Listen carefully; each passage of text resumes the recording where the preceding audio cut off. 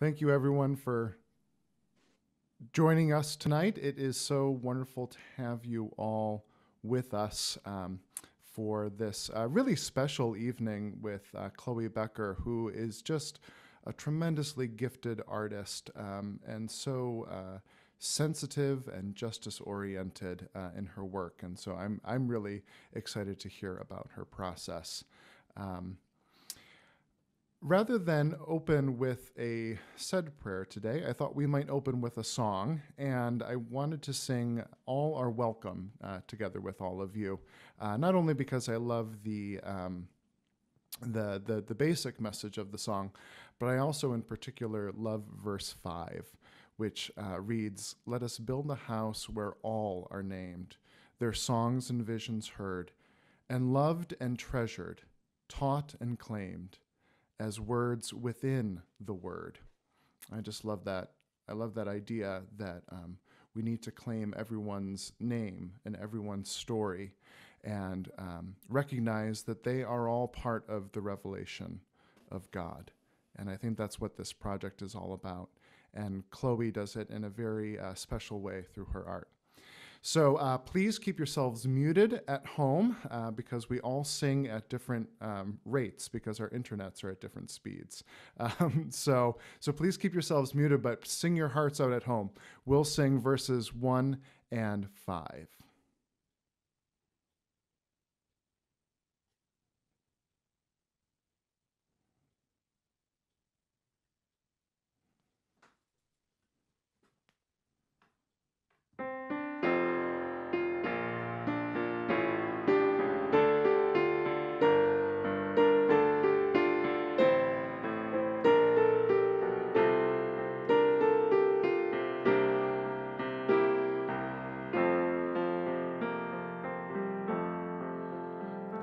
Let us build a house where love can dwell and all can safely live.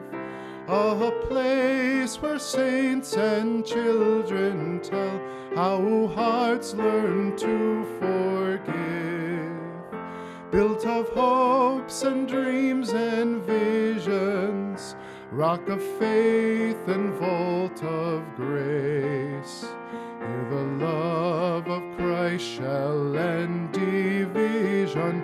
All are welcome, all are welcome, all are welcome in this place. Let us build a house where all are named, their songs and visions heard, and loved and treasured, taught and claimed as words within the word. Built of tears and dreams and laughter, prayers of faith and songs of grace. Let this house proclaim from roof to rafter, all are welcome, all are welcome, all are welcome in this place.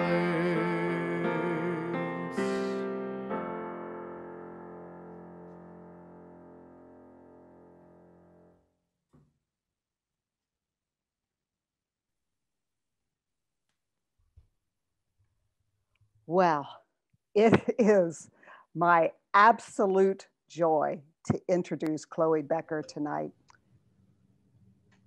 Chloe is what I consider a rising star in the Catholic Church.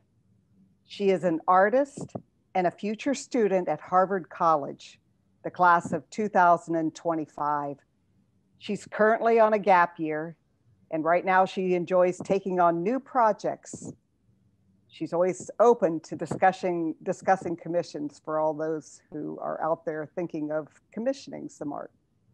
Presently, she is focusing on how she can use her art to confront racism within the Catholic Church. In Catholic social teaching, the Church calls Catholics to dismantle racism, but that is often undermined by the Church's quiet complacency and further participation in racism past and present. Her most recent works help to educate on the lives of underrepresented saints and Catholics of color, calls Catholics to engage in racial justice, especially white Catholics, and explores the intricacies of both the exclusion and the power, contributions, and holiness of people of color in the U.S. Church. We at FutureChurch have been working with Chloe over the past year as we develop art for our new Women Witnesses of Racial Justice project. And I have to just tell you, it has been pure joy. We have spent time discussing the concept with Chloe, and then Chloe just takes off. She engages her creativity and spirituality in creating these pieces. And so far, she's created 9 of the 15 that we have for this project. And every time she sends me a piece, I break down crying. I mean, it's just so beautiful. And the whole staff, we're just awed by her work. Tonight, we have the gift of hearing directly from Chloe about her process and her work. I just want to say to you all tonight, remember her name. She won't remain a local name for long. My friends, Chloe Becker. My gosh, thank you so much, Deb and Russ, for that introduction. Here, I'm just going to share my screen. Okay.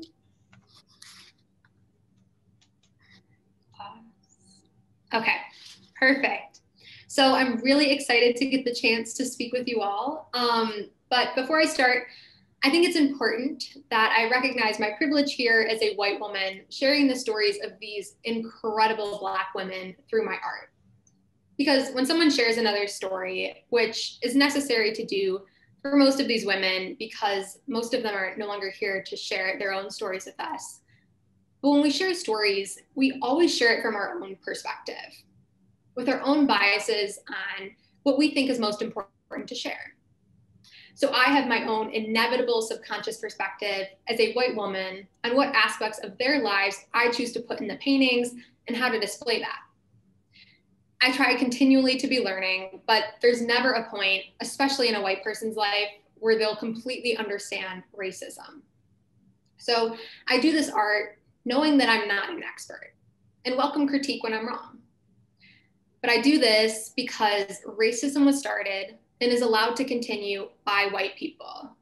So in reality, it is truly our responsibility to clean up this mess. That's why I wanted to make these portraits uncomfortable. So they are definitely a celebration of and an opportunity to learn about Black history. But they are also just as much a reminder of white people's responsibility to dismantle racism in society today. They are a call to action for white people to examine ourselves and our lives for racial justice. And I'm still very much learning how to answer that call myself. It's a lifelong process of learning and reflecting, making changes in our lives, and taking action when it's difficult and uncomfortable. The life stories of these women are so inspiring to look up to because they committed to resistance and racial justice with such conviction. But they cannot be appreciated without each of us genuinely reflecting and changing our own lives to closely reflect that same conviction. So process-wise, I approach each piece almost like an essay. So you can see a few of my sketches here. So I read a lot about each woman and compile the information into a few main points that I want each portrait to highlight about a woman's life. But instead of writing a paragraph for each main point like an essay would, I instead display those visually through symbolism, references, and colors, which you will get to hear about as I explain each piece. This has really been, in a way, a spiritual process of getting to know each woman.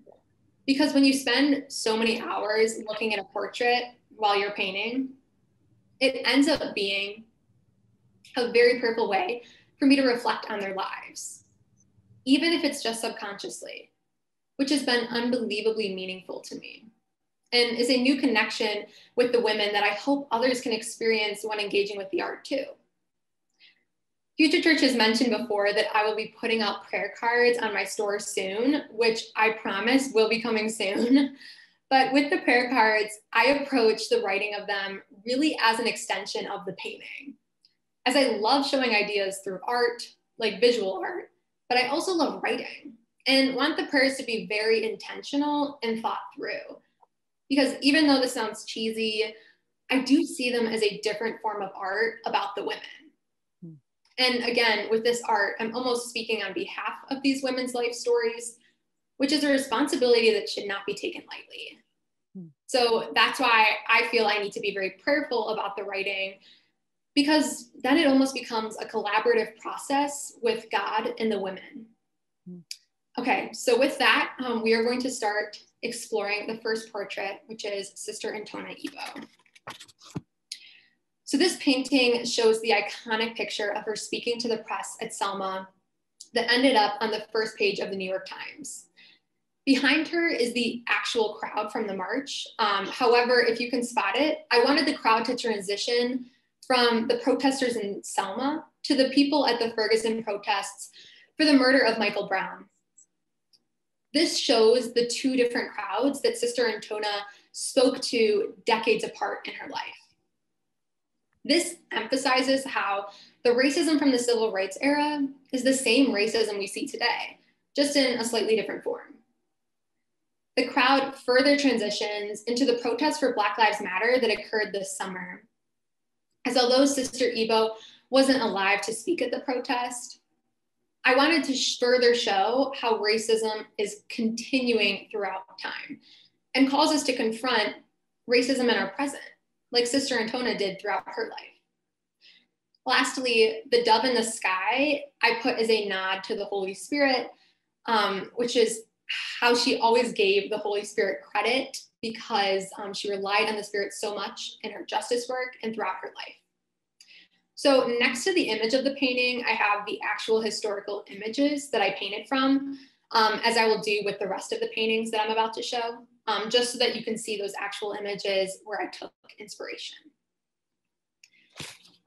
Next is Mother Mary Lang.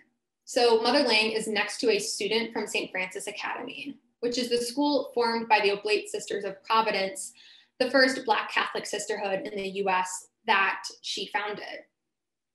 I purposefully posed them in the same positioning as the famous Black Madonna, Our Lady of Czestochowa, to draw the connection that Mother Lang was a mother figure for not only the church and the Oblates, but also the Black community of which she was a leader for, as they really grappled with such a tumultuous time of history, leading up to and during the Civil War.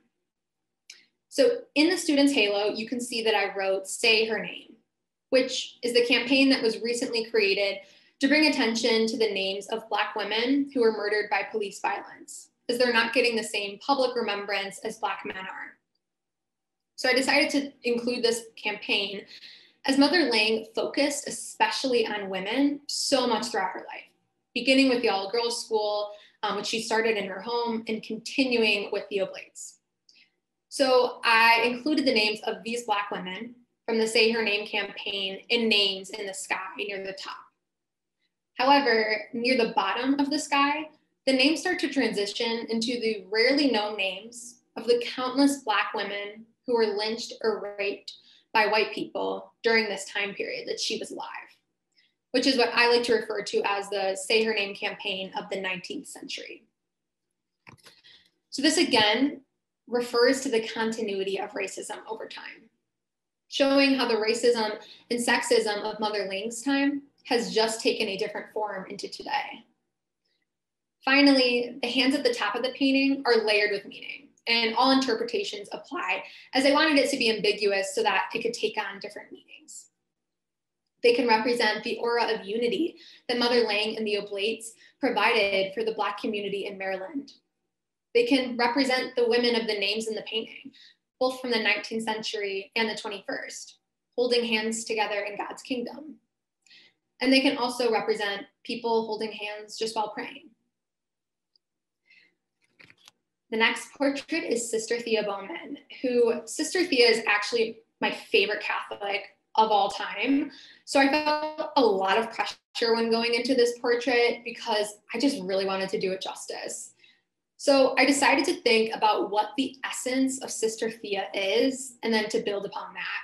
So I decided that Sister Thea really could not be represented without the audience being able to feel the joy and lively energy that she's universally known for. So I conveyed this partly through color. As you can see, I used a lot of warm colors on Sister Thea to contrast the blue night sky behind her, to almost show her as a beam of light in the night sky. She's also singing or preaching, which was another essential part of her identity. And the crowd she's preaching to is the bishops from the famous talk she gave to the USCCB about what it means to be Black and Catholic, which I felt was an undisputable moment that I needed to include, especially because I think it's such a powerful image to have a Black nun preaching to all of those white bishops. So as you can see with the reference image I put on the left, those are actually the bishops who were there at that speech. But I did make the crowd even larger to show how Sister Thea taught the larger white Catholic community about the beauty and legitimacy of Black Catholic religious expression. And even more so, the urgent need to dismantle racism in the Catholic Church in the United States, something white people are responsible for. Above her in the night sky, I used the constellation almost as like a caption bubble to show what Sister Thea is singing, which is written around the moon. And if you look close, the moon is actually the globe, which was another just symbolic detail I wanted to add.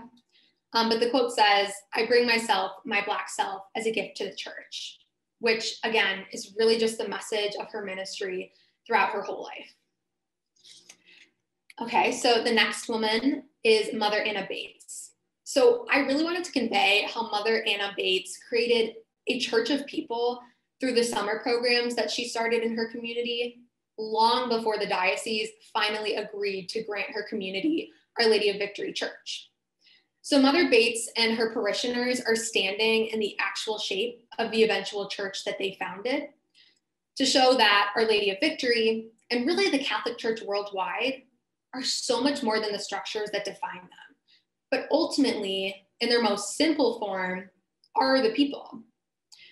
So this church imagery is continued with the stained glass behind them that calls out the different ways that the Catholic Church marginalizes and excludes Black Catholic women, something Mother Bates faced throughout her life.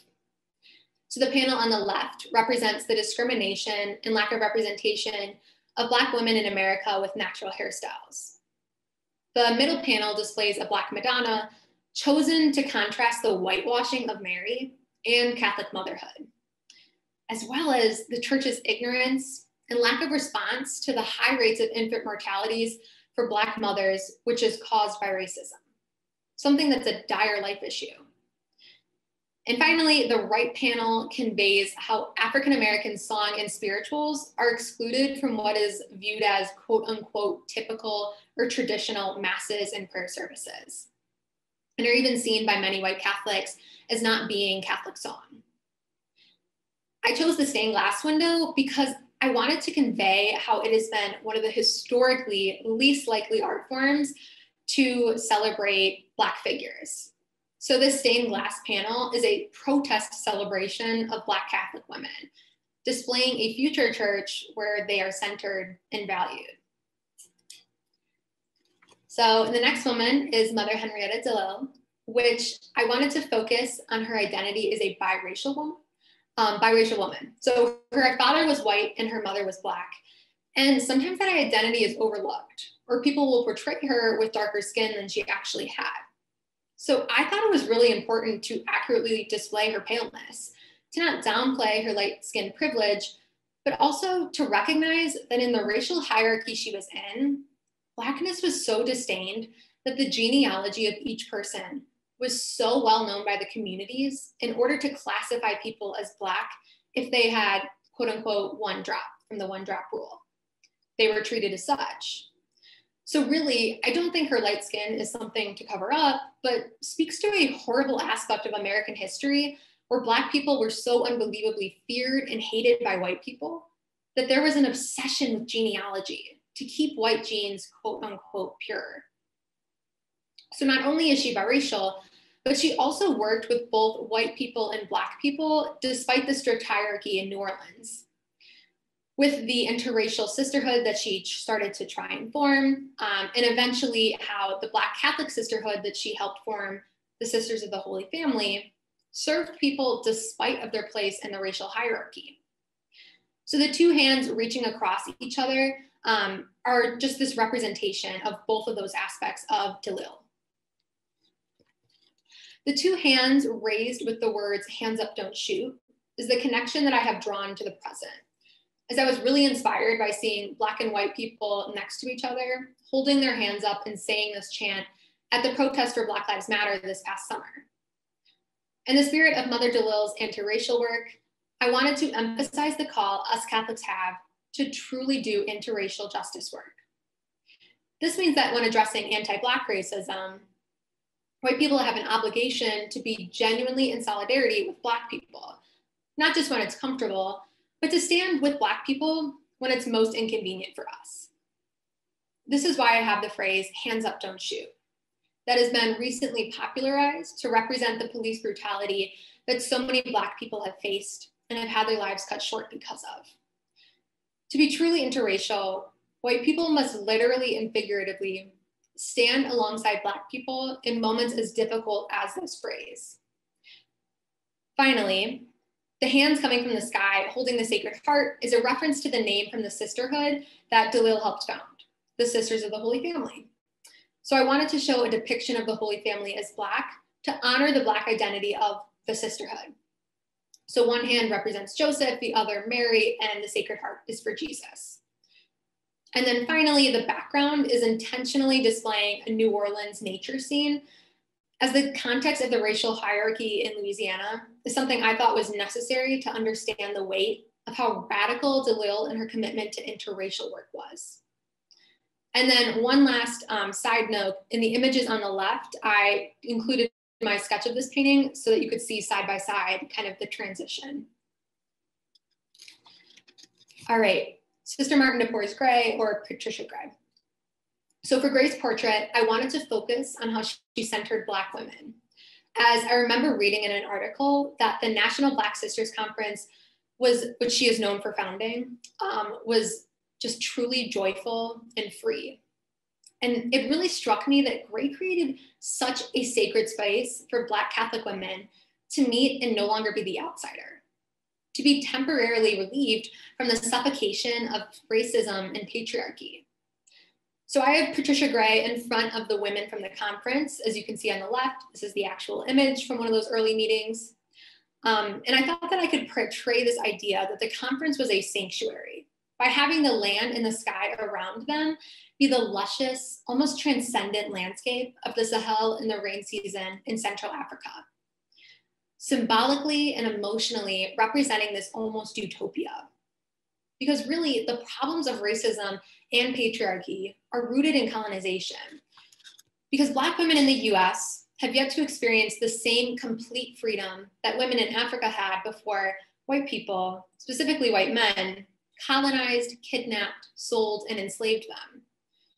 Before this, understandably, there wasn't white supremacy. And additionally, history indicates that African women were valued, centered, and free in most communities in pre-colonial Africa, something that Black women are only able to temporarily experience in spaces like the Black Sisters Conference that Gray created. Lastly, the young girl looking up to Gray, I included to symbolically show how Black children, both at the time and for generations to come, are able to be empowered by seeing a Black woman in a public position of leadership. As Gray was the president of the conference for years, and ever since then, the conference has only had Black female presidents. Oops, Mother Mathilda Beasley. I was personally really moved by the secret school that Mother Mathilda started in her home to educate free and enslaved Black children in the early 19th century, which was extremely illegal to do in Georgia at the time. Something she did before she even became a nun. So I wanted to use that to represent her devotion to Black children and to Black Georgians throughout her life. So the house behind her is actually that house. You can see the picture on the left. As I've mentioned before, this was before the Civil War. So all of this was happening while people were being enslaved around her. So I used the sky to symbolically display this. The clear blue sky between the home's door and the windows symbolizes the hope that she built for the students she had living under the suffocating conditions of slavery in a deeply racist society, which is represented by the contrasting, dark, threatening sky above. Finally, the phrase in the grass, not yours to own, has a dual meaning to acknowledge her identities. So firstly, her identity as a Black woman. In this context, the phrase signifies how Black people are not anyone's to own, not through enslavement, nor the less literal owning of Black people through the dehumanization of racism. The other meaning honors her Native American heritage, as her father was known to be Indigenous, although we unfortunately don't know what nation he belonged to. But from this perspective, the phrase reminds us that Indigenous land, which has such sacred importance to Indigenous people, is not to be owned. Not by any individual, but especially not by the white colonizers who stole the land through forced removal and the genocide of what is widely estimated to have been 20 million Indigenous peoples across the Americas. The phrase applies then as it does today, as Black and Indigenous communities in the US continue to resist racism's inherent owning of their identity, their power, and their land. Now we have Anne-Marie Beecraft. So in this painting, I wanted to show the two schools that Anne-Marie taught at. So the building on the left represents the school that she founded in Georgetown at age 15 years old to serve Black children after a discriminatory law pushed many of them out of school. There isn't an actual photo of her school, so it's not completely accurate, but it is a guess at what it would have looked like. And on the right is the building for St. Francis Academy, which is where she taught after she joined the Oblate Sisters of Providence. And if you can see, both of the buildings I painted have students in the windows just to support the fact that these are schools, but also to show that the quote in the sky is not just to represent Anne-Marie, but also to represent her students, and even further, all Black children throughout history and today. Because the phrase says, degrade our minds, our souls, our youth, but still we rise, which is a clear reference to Maya Angelou's Still I Rise poem. I included this quote to directly name how white society has disenfranchised Anne-Marie Beecraft and really all Black children.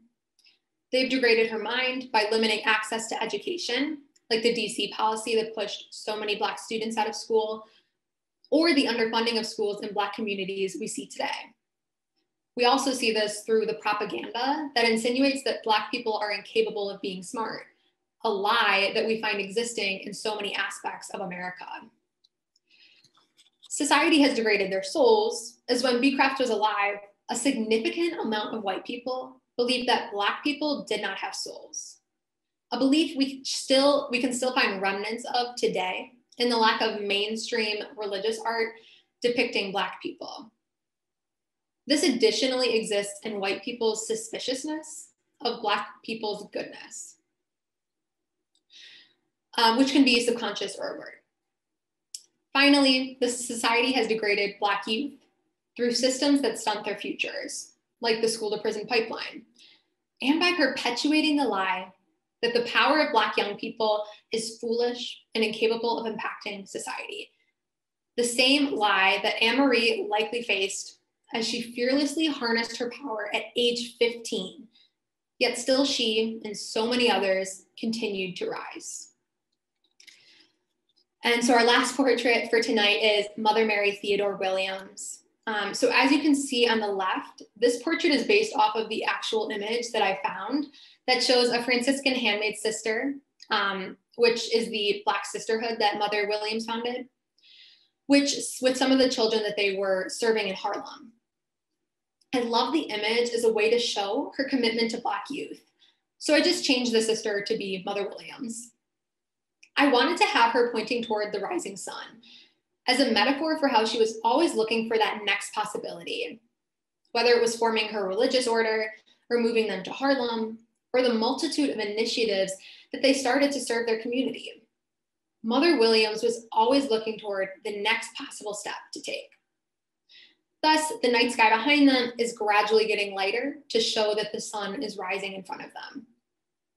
This is reinforced by the painted quote, "The heart of a woman goes forth with the dawn," which is the first line from the poem "The Heart of a Woman" by Georgia Douglas Johnson, a Black poet from the Harlem Renaissance, as Williams moved her order to Harlem during the time of the Harlem Renaissance.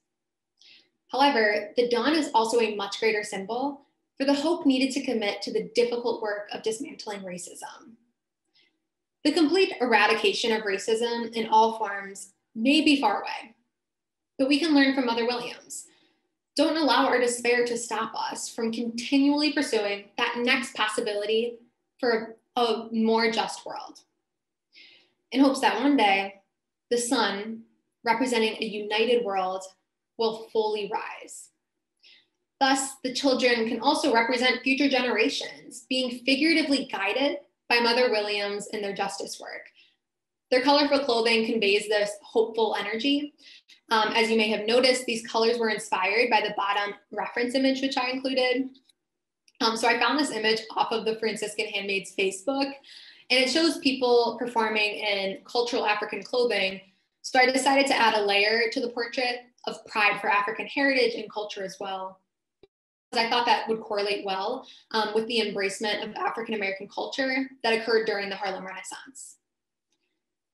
Okay, so finally, I've included here some artists that are doing similar work to me, because I think it's my responsibility to stress that I'm not doing anything completely new here. My art isn't saying anything that hasn't been said before, and is built on the work of other Black artists and thinkers who have been tackling white-centeredness in art for decades. So I included Titus Kaphar, Kehinde Wiley, and Armonio Rosales, who are just a few of the many artists who inspire me and who have been leading this work longer than I. So if you haven't heard of any of these artists before, I definitely encourage you to check out their work if you enjoyed mine, because they're really awesome. So I hope that the paintings invoked in you a longing to learn more and to continue to follow this series as more resource packets are released through FutureChurch. So I think it's probably time to take questions. I'll stop sharing. Great. Gosh. I'm sorry, I'm speechless. It's just incredible. Thank you so much. So the way that we do our Q&A is if you have a question, you can either raise your hand with that little hand signal, or if you unmute your mic, you will come to the top of the list, and that opens, then I will call on you, and then you can ask Chloe your question.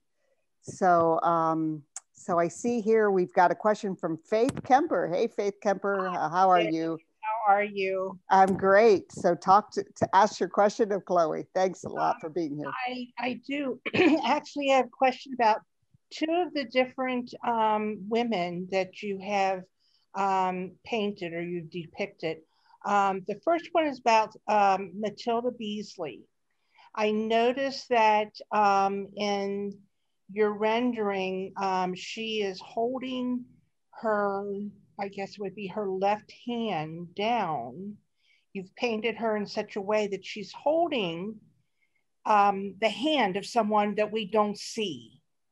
And I really like that, because to me, it just is portraying, you know, that hand that she's holding is the image of all of the children that she educated. And I was wondering if that's what you meant to portray. Yeah, that was actually exactly it. I like had to kind of try and make this concise because I could ramble about paintings forever. So I didn't include that, but yes, that is that. And yeah, sometimes I like putting stuff in there that's like really ambiguously symbolic, because I think that could stand for other stuff too. Kind of like the idea of like, you stand on the shoulders of those who have come before you, that type of an idea too. But it was intentionally about the children, so you're right. Okay. And the second question I had was about Mother Henriette DeLille, is that how you say it? And I don't know, maybe I was taking my glasses off and on and trying to look at it carefully, because this time of day, my eyes start getting a little wonky on me. But in the image of the hands coming into the picture from the top, presenting the heart, it looked like they were both left hands. That was probably just like I have a really hard time like finding images for paintings that aren't like copyrighted. So I had to like find images online. So I, flip them. So yeah, that wasn't intentional, but that was very observant. Okay. Okay. All right. All right. Because I kept looking at that going, am I seeing that correctly? Is the thumb on the they both? Okay. All right. All right. Thank you. Thanks, Faith.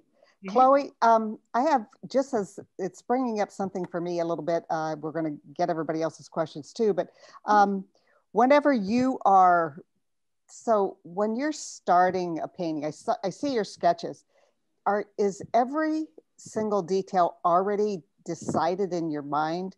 Like this will mean this will mean this, or do sometimes things just happen? I'm just wondering about maybe how organic it is, or how versus how planned it is. Can you talk to that a little bit? Yeah, so it's so hard to describe. It's kind of like a musician trying to say how to write a song. Like it's hard to like, it doesn't happen the same time every time.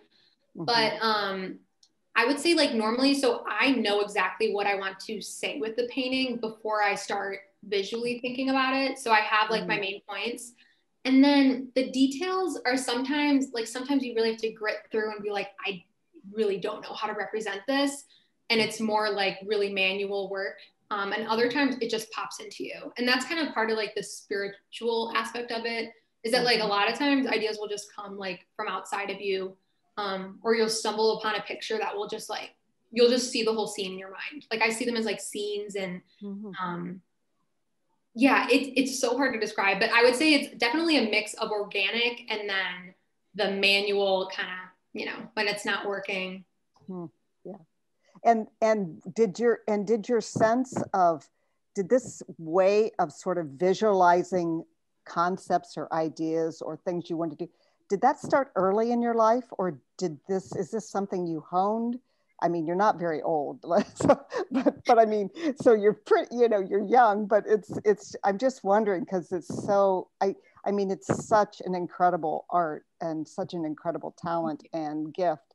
So I just wondered when you started noticing it.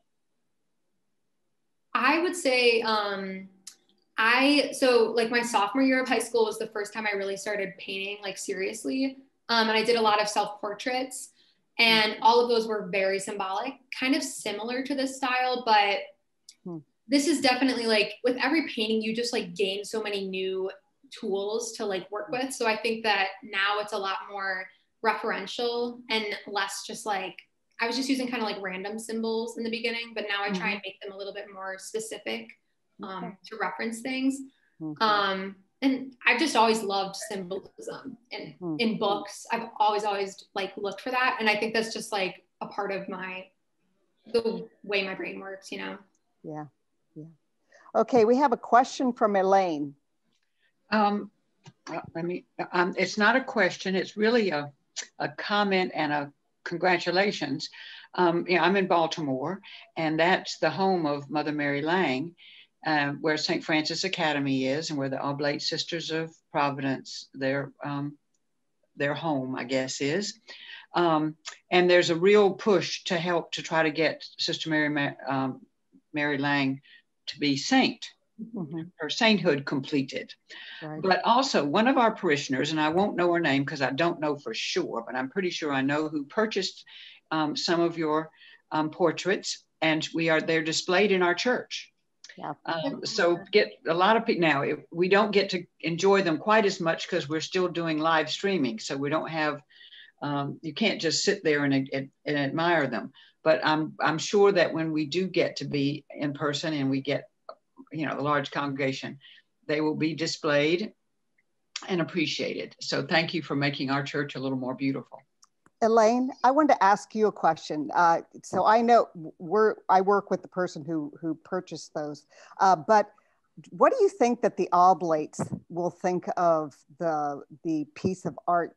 Do you know any of them well enough to know how they will feel? Because the message, say her name, is, I mean, it is very contemporary. And for some people, it's a little edgy, you know, for white people, and which is part of the reason I love it so much, is to remember all the Black women who have been killed. But what do you think they'll think about these? You have any sense? Right, I don't have a sense. Okay. I'm sure we could probably, I think our purchaser might have a little bit better connection with some of the sisters. And we certainly do it at our church. So we could I know. Query. Yeah. Okay, very good. Thanks, Elaine. Okay, we have a question from Monica Marie Kaiser. Chloe, when you were talking about the prayer cards that you were making, the language that you were using sounded like icon writing. And I was just wondering, do you feel that way, or do you do any of that when you're putting together your paintings? Do you know any iconographers, or have you studied with them? That's what it looked like to me. And I was just wondering about that. Because when you get to making icons, you let me know. I will buy the first 3 you get. I'm actually pretty unfamiliar with how to make icons, but I do know like Kelly Lattimore icons. That's like kind of where my awareness stops, but I didn't know that that was a parallel that you could draw. So that's really cool. I'll look into that. Yeah, that's another artist that, if you don't know that name, Kelly Lattimore has done a beautiful piece.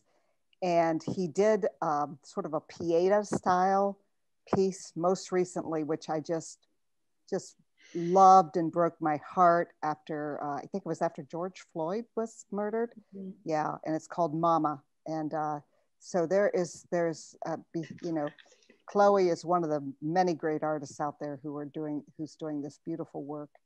Sue Wilhelm, you have a question. More of a comment, probably, I should say. I want to say thank you for how you wove this rich history that we don't hear about from our Black religious women or Black women who have fostered life and children and worked for justice, and how you tied that to the contemporary issues of today was just very touching to me. And yes, I had the same thought about iconography. I feel like you are touching us with a prayer card, that it draws us into the life and spirit of the person. And I just want to say thank you to your own faithfulness to the inspiration of the Spirit, your own faithfulness to prayer and study so that you could bring these to us. I am so grateful for that. I'm wondering how I might get a hold of you to come and share some of this with other groups. Thank you so much. That is really sweet. Yeah, that is really sweet.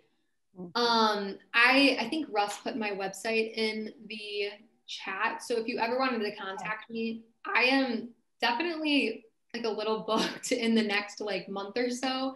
But like, I'm like Deb said, like I'm always open to discussing things. Being on a gap year has been really wild because you never know when, you know, what your time is going to look like, what your schedule is going to look like. But you can totally contact me. My email's there. My art social media is on there as well. So feel free whenever to reach out. Thank you. And if all else fails, just write me and I will get you connected. So Rita Houlihan, you're up. Oh, hi. Oh, thanks so much. I put my question in the chat to keep it very focused here. Thank you. First place, congratulations. And thank you, Deb and Russ, for bringing this all together. It's just so rich. Are you aware of other young artists who are committed to using art to hopefully, you know, end, if we can, ever racism and hopefully sexism too?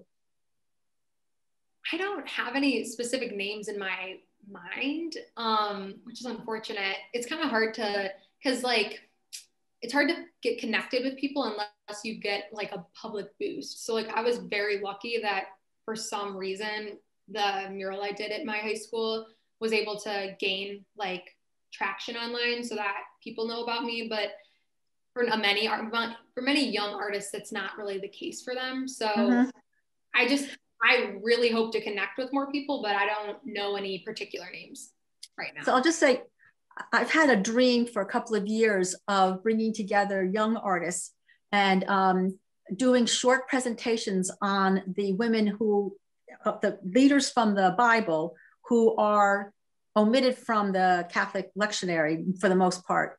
And just having great storytellers, biblical scholars, tell their stories and then let the young artists go wild with it, basically.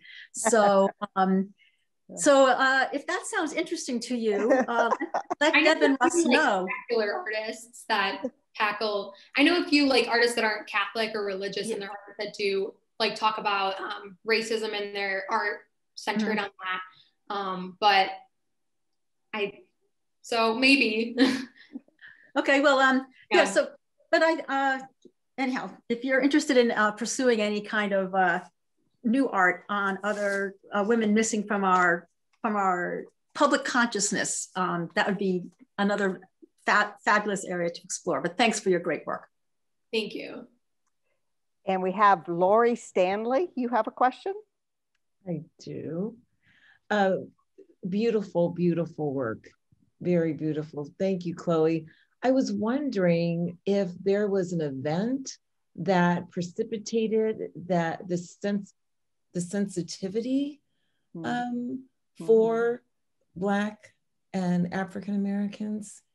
And if so, I don't know if you mind sharing that, or was it the way you were raised? What do you think precipitated this intense passion that is really a tool for evangelization, I think?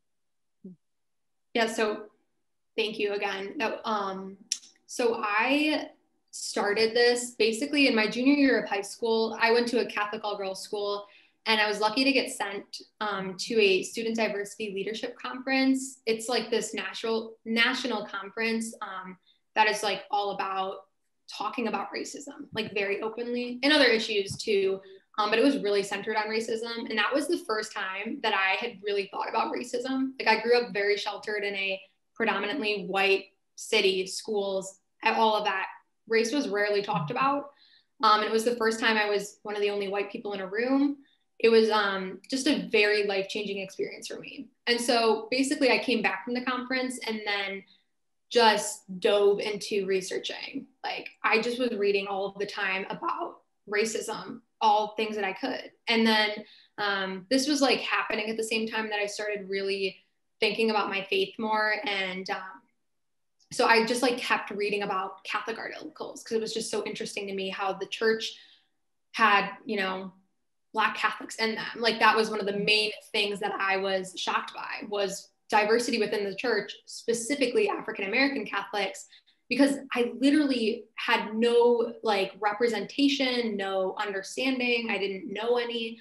And I was just like very embarrassed that I didn't know how many like African-American Catholic communities there were, and know about just like the horrible history of the church's enslavement of Black people, like the segregation, all of that. So basically what happened was I had a project in my theology class where we basically had like a big semester project, choose any injustice and do something to ease that injustice in the world. It could be anything.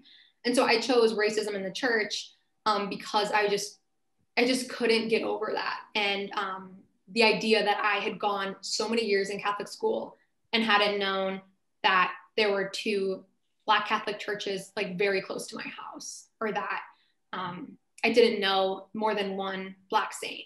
So that's why my work is kind of the way it is today, because it's very much focused on like the idea and the education primary. So that's why I say it's kind of like an essay, because I think about the idea and what do I need to get across first, because that education piece of, missing that in Catholic churches and Catholic schools was really something that I resented and wanted to contribute to ending. Mm-hmm. Excellent. Excellent.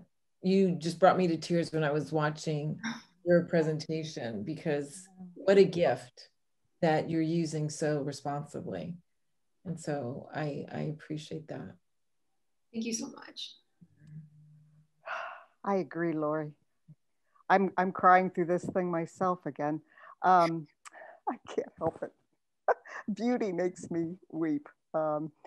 I've lost my list of questions. Oh dear, let's see here. Participants, does anyone else have a question? Let's make sure that we've gotten that. I do, but I don't know how to do the computer hand raise. Oh, you're good. Go ahead, Marie. My question is actually for you, Deb. Yes. What are your plans long-term for the series of these portraits? Oh boy, that's a good question. Well, we are going to consistently put them out there. We are finding that people are, as it becomes more and more known.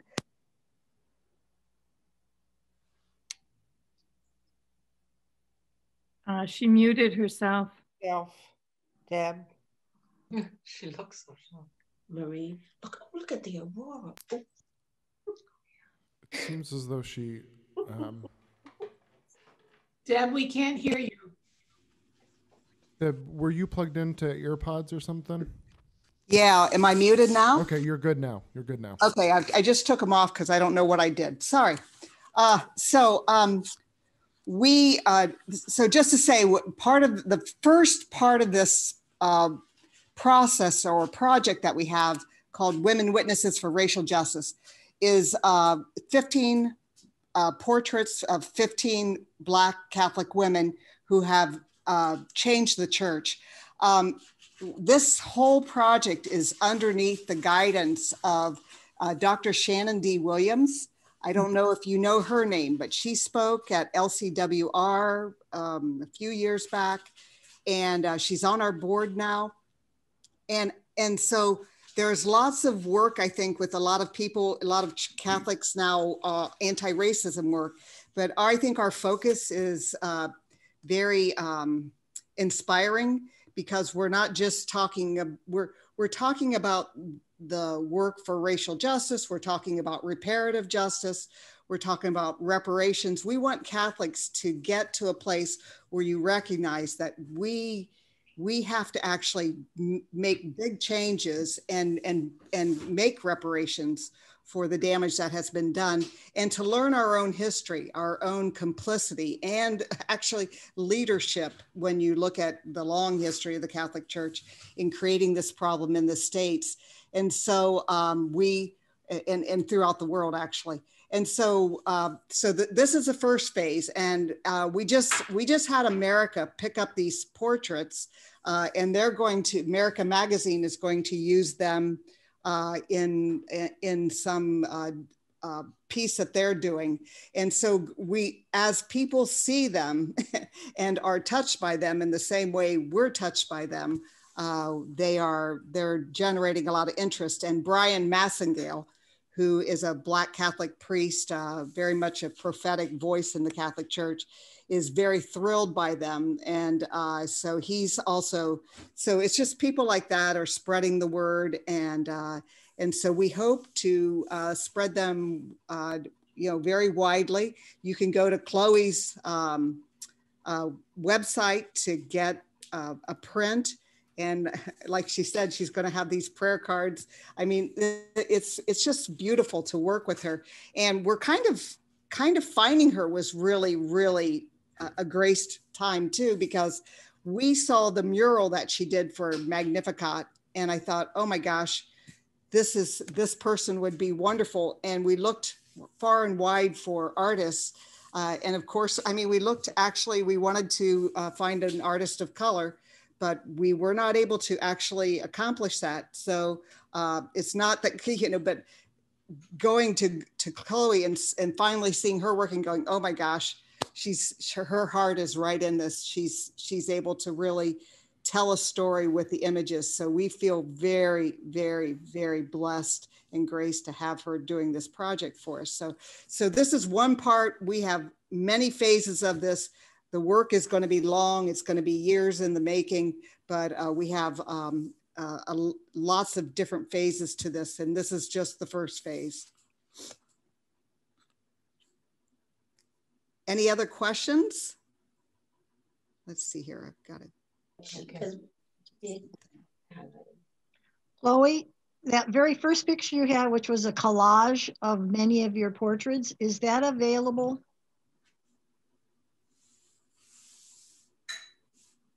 Sorry, I was muted. I can make it available. I literally just made that on my slides, my Google slides. But I think that Deb has a better collage than I do. I just kind of put that together. Well, you definitely have the Holy Spirit really touching you on this. Thank you. Thank you. Very true. I have a question. Yes, go ahead. I hear that you are going to make prayer cards.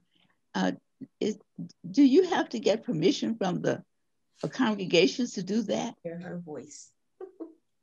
No, I mean, this is original artwork. So we have not gotten permissions from anyone because it's original work. Okay, and my next thing is, Mother Lang was born in 1894. Mm-hmm. And I think that needs to be changed. She was born in 1894. Oh my gosh, I'm sorry. That's okay. See, when you're doing things like that, you have to go to the source so you can get it right. But I must have just put the wrong number. Yeah, it's easy to do, but I just wanted to mention that. Thank you. Are you an Oblate sister? I am. And how do you feel about the art of Mother Lang? I think it does some justices. What can I say? It's not like some others that I've seen. So I can live with that one. I think she did a pretty good job on it. Okay, good. All right. I'm glad to hear that. I'm very curious about what the community would think of, various communities would think of these foundresses or founders who are, being depicted. So. Right. Great. Other questions? We have maybe time for one more and then our hour is almost up. And I've lost my list, so just speak up if you have a question. Okay, I don't see any more mics undone, so maybe we're finished. Oh, Selena, just on go Sheila ahead. Moon. Selena had her hand up. Okay, I'm sorry. I wanted to hear her. Yeah, go ahead, Selena. Hi, thank you. I did have my hand up, but I realized in the interim that you had done what I was going to ask. I was going to ask if you were aware that there were 3 historically Black congregations of religious women, and then I realized, yes, she does, because you mentioned the Franciscan Handmaids, and you mentioned the Oblates, of course, and you mentioned Henriette DeLille, founder of the Sisters of the Holy Family. One little thing though, the Franciscan Handmaids of Mary, please, you got to know, they are the Franciscan handmaids of the most pure heart of Mary. That's how they are known. They don't want you to forget that most pure heart. Yeah. I'm writing it down right now. All right. Thank you for telling me. You're welcome. Thank you.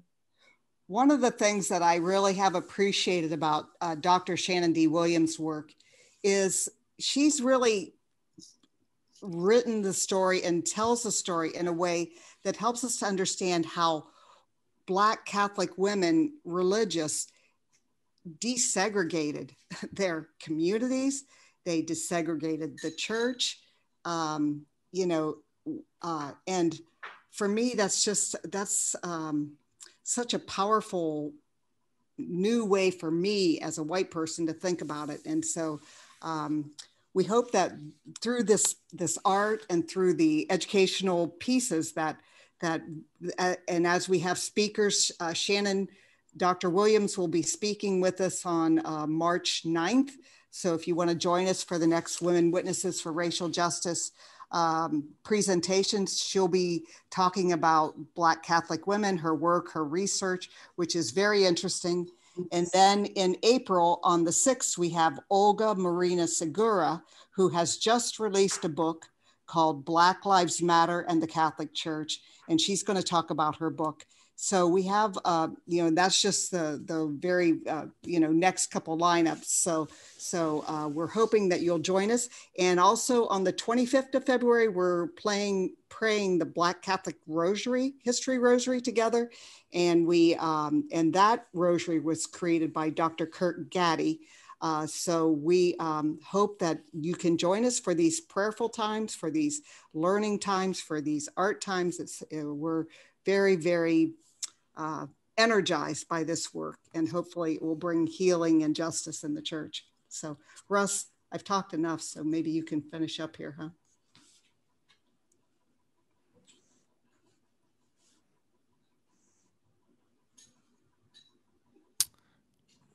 Thank you, Chloe. Oh, let me get my reverb off here. Thank you, Chloe, and thank you, Deb. And thank you to all of you for joining us tonight for this presentation. As Deb said, we will be having a lot more coming up here. So you're already all on the email list, so you'll be getting those emails to join us. So we hope to see you in the future.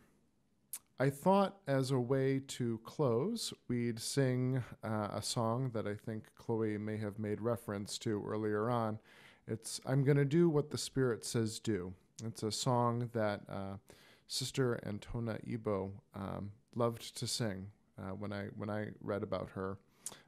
That's one of the things that stood out in my mind, and Chloe mentioned that she always gave credit to the Spirit wherever she went. Can't hear you. And I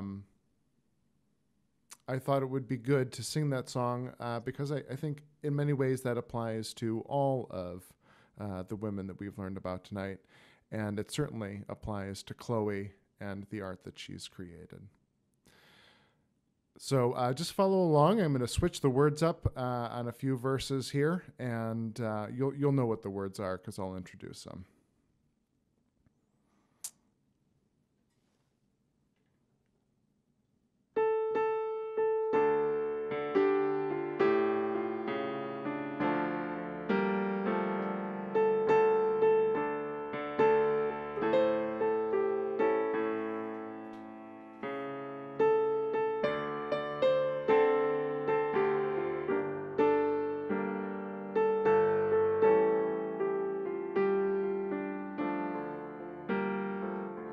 I'm gonna do what the Spirit says do. I'm gonna do what the Spirit says do. What the Spirit says do, I'm gonna do, oh yeah. I'm gonna do what the Spirit says do. I'm gonna do what the Spirit says do. I'm gonna do what the Spirit says do. What the Spirit says do, I'm gonna do, oh yeah. I'm gonna do what the Spirit says do.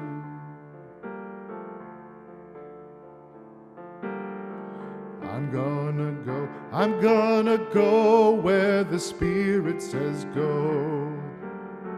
I'm gonna go where the Spirit says go.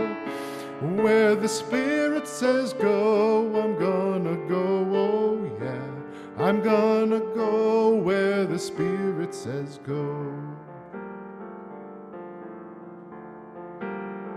I'm gonna paint what the Spirit says paint.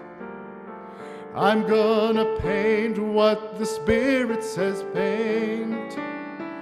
what the Spirit says paint. I'm gonna paint, oh yeah. I'm gonna paint what the Spirit says paint.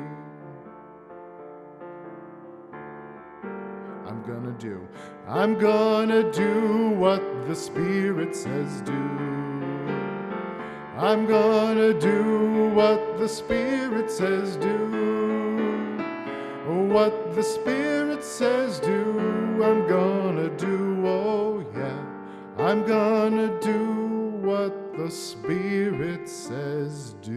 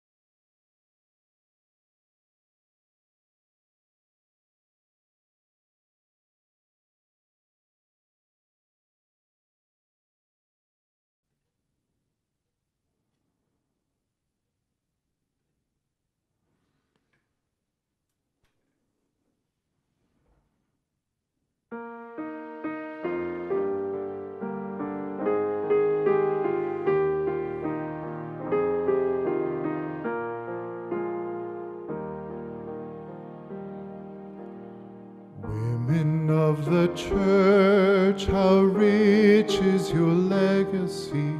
Women of the church, how great is your faith.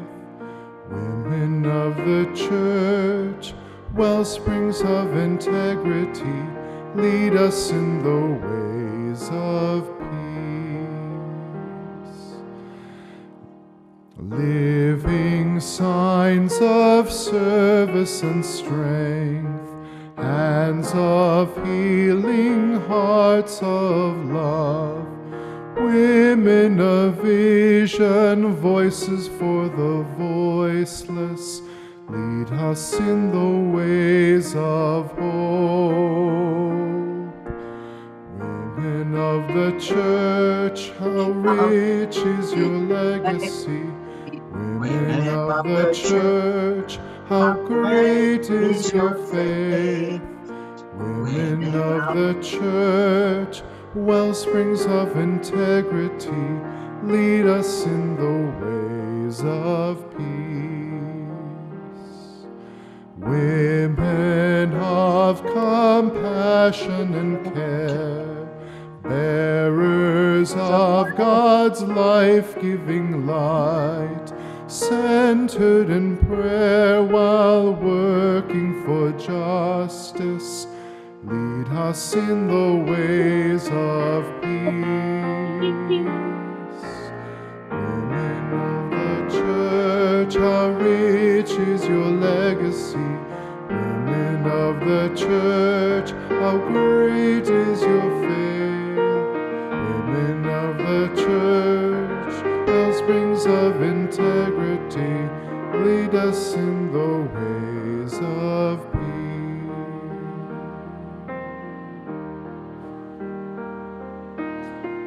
Lead us in the ways of